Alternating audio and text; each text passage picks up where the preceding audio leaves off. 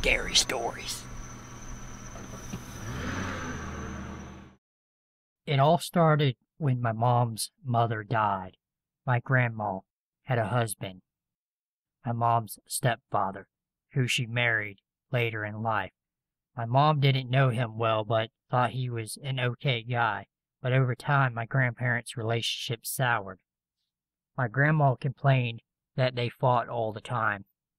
There wasn't any signs the relationship was actually abusive, although in retrospect, maybe it was.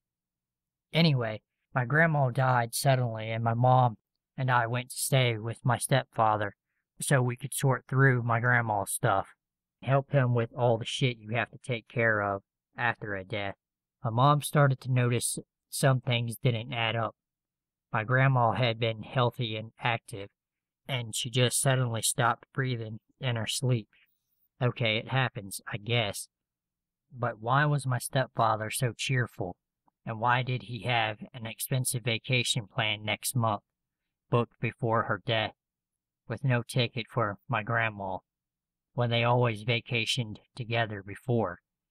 In a house full of disorganized clutter, isn't it convenient that he had all the relevant insurance, will, legal, etc. information already gathered neatly in a folder, which my mom was prevented from looking at? Just lots of little things that made my mom wonder. It seemed like he had prepared for a death no one saw coming. So she started asking questions, and that's when we started getting stomach aches. They happened regularly after meals and got worse towards the end of each day. Previously, my mom and my step-grandfather had alternated cooking, but he started insisting that he'd take care of all the cooking, to the point where he was aggressive about it. Being so young, my memory of all this is foggy, a mixture of my true memories and what my mom has told me. But I do have some clear memories, and one of these is my mom sat down at the table, then walked over to the counter where he was finishing the meal, unaware of her approaching. When she reached out to grab a finished dish and set it on the table, he noticed that the last minute and screamed at her, "Leave that alone! I've got it!" and snatched it away from her. She watched him carefully after that, and noticed that he always seemed to fiddle with two of the dishes right before serving them, always to me and my mom. She was getting scared now, so early one morning she snuck a look at the folder of insurance and legal documents I mentioned earlier. The details are too personal to go into. What she saw there convinced her. She believes, and I do too, that my stepfather, tired of being married to someone he hated and not wanting to lose his assets in divorce, smothered my grandma to death in her sleep. When we came around and started asking questions, he poisoned us, either to kill us, to cover up the murder, or to make us sick enough that we'd want to go home to recover. I think the latter is more likely, but I was a small child, and I was getting very sick, and it would have been easy to overdose me even if he didn't intend to. My mom woke me, and we immediately fled. The stomachache stopped.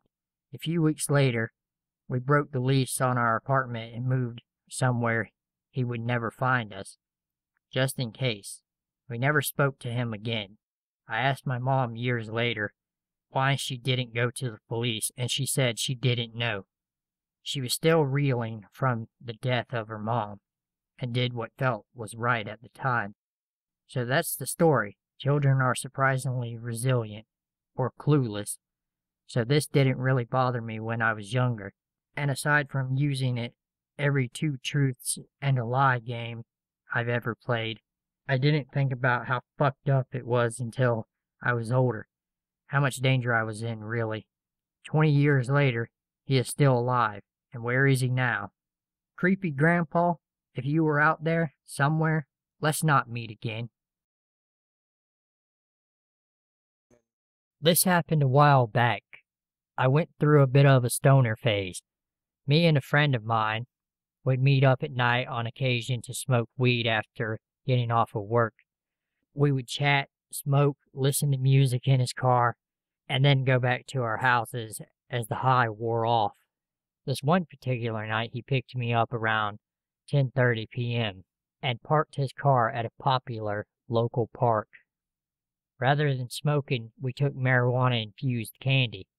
We sat in the car with music playing loudly as we were slowly getting higher and higher as the edibles kicked in. Our attention to the car's surroundings had, by this point, fully dissipated, and we were shocked as we saw two dark figures jump out from the right side of the vehicle and start running forward through the parking lot. As they started running, a large SUV with the truck already open quickly drove in front of them. The two figures hopped in and shut the door to the trunk of the car as it slid away from the park. Despite how idiotic it sounds now, we both had a bit of a laugh after they drove away, figuring it was just some teenagers fucking around. About 30 minutes passed and we had forgotten about it, due to our then currently altered states of mind.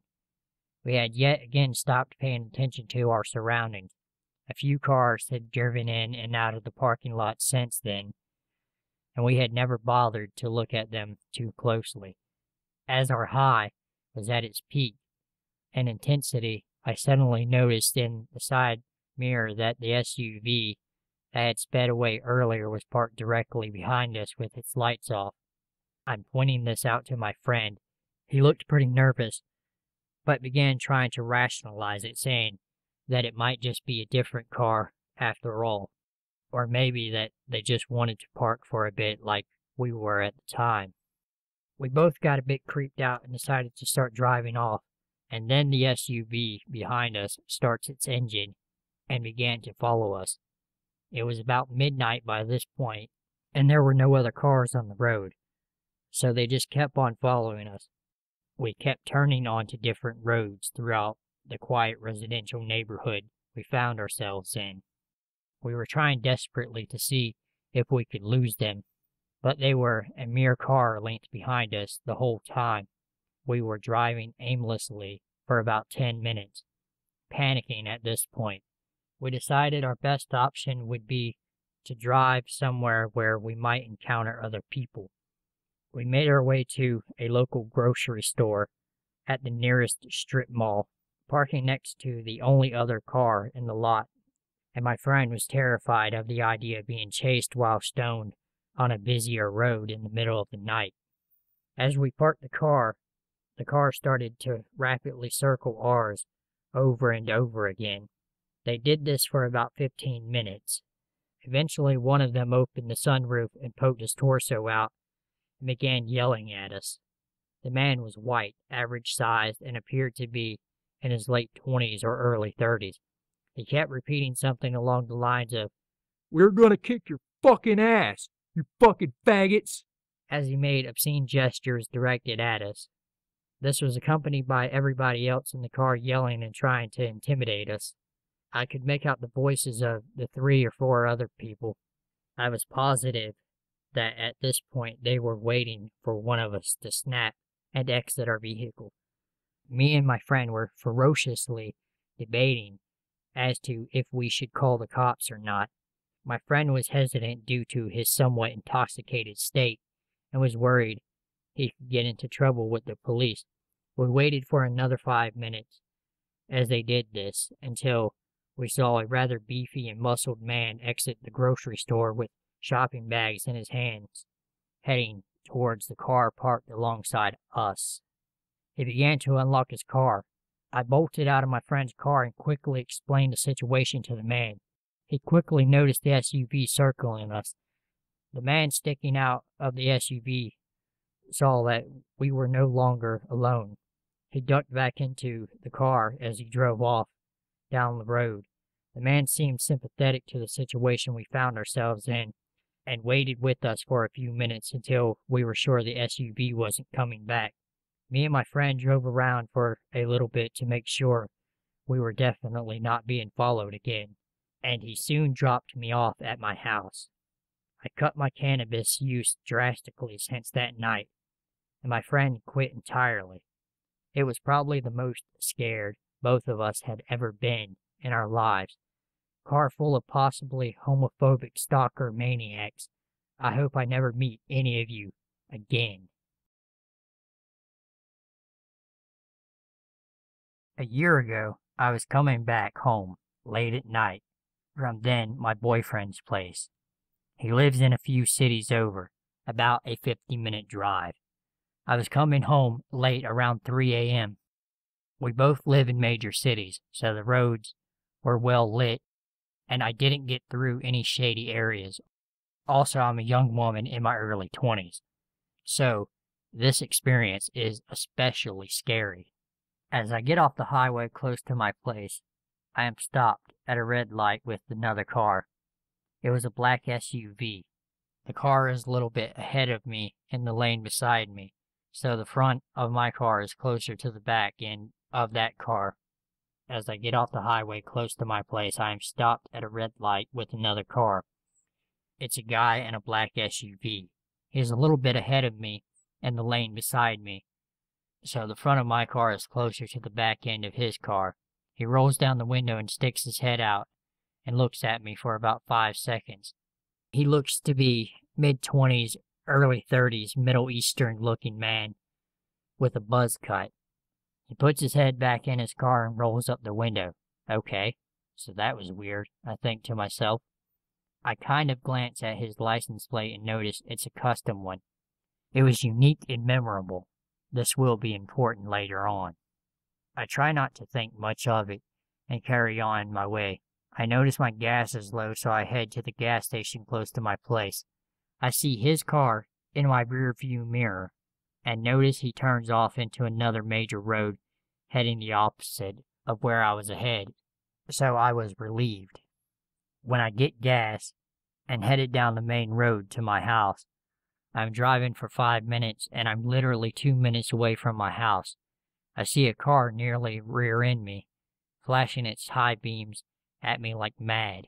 I look at my dashboard to see if I mistakenly left something on open and checked my side mirror to see if my gas hatch was open. Perhaps this person was trying to warn me or tell me something, but there was nothing out of the ordinary. I go a little faster and turn on to another main road to see if he'll follow me, and he's still right on my tail. I'm panicking at this point and zoom right past my house. No way I was going to lead him to where I lived. He's still chasing me and high-beaming me like crazy.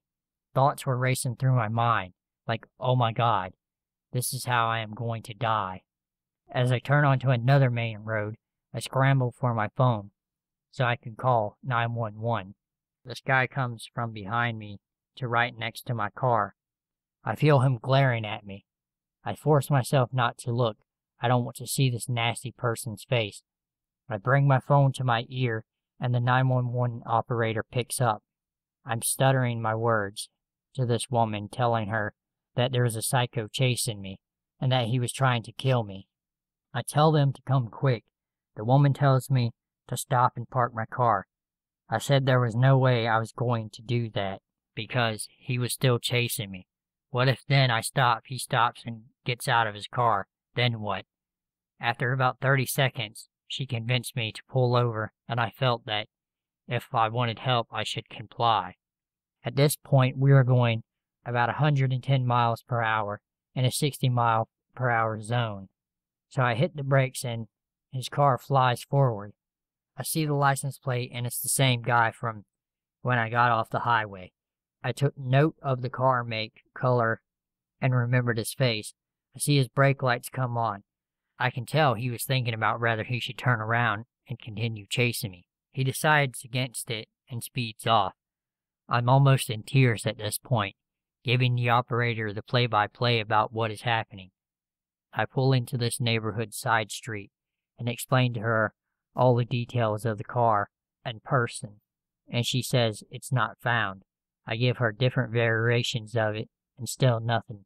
She says I can wait in the neighborhood for the police to come to file a report, but that'll take 20 minutes. It was nearly 4 a.m. at this point, and I was tired. I decided against it and went home. I don't know what would have happened if I stopped for him, or worse, went home. Disgusting car chaser. Let's not meet ever again. I live in a pretty major UK city and moved here when I was a student 7 years ago. In my second year of university, I was living with 3 other girls in a little house, an area that has really dodgy outskirts, known for crime, the kind of place where students are warned to stay by the main road at night. A few roads away from me was a street that had become infamous for rapes and sexual assaults that year. There was supposedly a guy or a gang of guys on the loose, and the story was constantly being covered in on the news at the time. So one morning, I set off for university at around 8:30 a.m. It was a nice sunny spring morning, and I had my music player on and my iPhone. I walked from my house into the back of a car park with a large supermarket on the main road. As I was walking up the slope leading alongside the supermarket to the street, the bus to the university stopped just outside the shop. I became aware of someone walking behind me. I immediately took one earphone out as I looked at him through my peripheral view.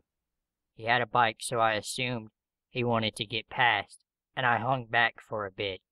He stopped and I got a proper look at him. He was dark-skinned, around 35, and extremely fat. Not in a horrible way. I don't usually notice stuff like that, but he is by far the biggest person I have ever seen with my own eyes. Anyway, I thought you were Sarah. I'm Tony. Oh no, I'm not. I laugh awkwardly and start walking away as alarm bells were ringing. As I said, this is the kind of place where you don't chat to random blokes. He speeds up to walk alongside me, asking me questions about where I got out clubbing. Asking me questions about where I go out clubbing, when I'm next going out, what I like drinking. I humor him as the main road was like 100 meters away, and there were people anyway. I'm just kind of giving him quick answers and give up on my music by unplugging my iPhone, stuffing my headphones in my pocket. Can I have your number?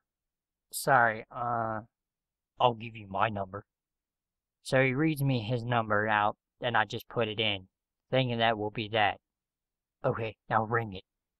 I know I should have said I don't have credit or whatever, I know. But in the weirdness of the moment, I did it. Then I said I had to go, and walked quickly around the side of the building to the main road, and went straight into the supermarket, as I didn't want to have to wait by the bus stop with him there. I looked behind me and saw him locking his bike up outside the entrance, so I quickly ducked down an aisle, went around the back of the supermarket, and popped up at the end of the other aisle to look at the entrance. Guess who was walking along checking the aisles? I darted across, used the checkouts lining the other side of the shop as cover, and somehow made it back outside. There was no bus. I stood close to a group of people waiting, keeping an eye on the shop entrance. Tony appeared and smiled this massive, toothy grin at me. The bus arrived and I jumped on, relieved to be finally free of him. Then the phone calls started. By the time I had gotten to university 30 minutes later, I had about 5 missed calls and a voicemail. I go into my class and immediately told my friends Alex and Gaz. I was kind of laughing it off at this point, and the whole class was listening in to the voicemails, and it was all a bit of a joke. What did he look like? Alex asked. I told her that he's around 35 and morbidly obese. She asked whether I've seen the local newspapers today. The police have released an e-fit of one of the suspected rapists in the areas. Mid-30s, dark-skinned, and extremely fat. So now things take a more sinister turn, and it's no longer funny as the calls and the voicemails rack up even more. By midway, I had 11 missed calls and 4 emails, all mentioning the club night he was talking about. When can he take me there, etc. I decided to call the police, and they came to my house that afternoon. He actually phoned while they were there, and the policewoman answered it. After taking down all the details, they left and promised to be in touch. The next day, a cop in plain clothes comes up. Tony was a convicted rapist, and they had him in the police station. The name Tony and the number I had given them checked straight out of the records and led them to his door. Never heard anything else from him or the situation. Ironically, I have recently moved to the infamous Rape Road. Although within a 10-second walk from the main road, Tony, whoever you are, please, let's not meet ever again.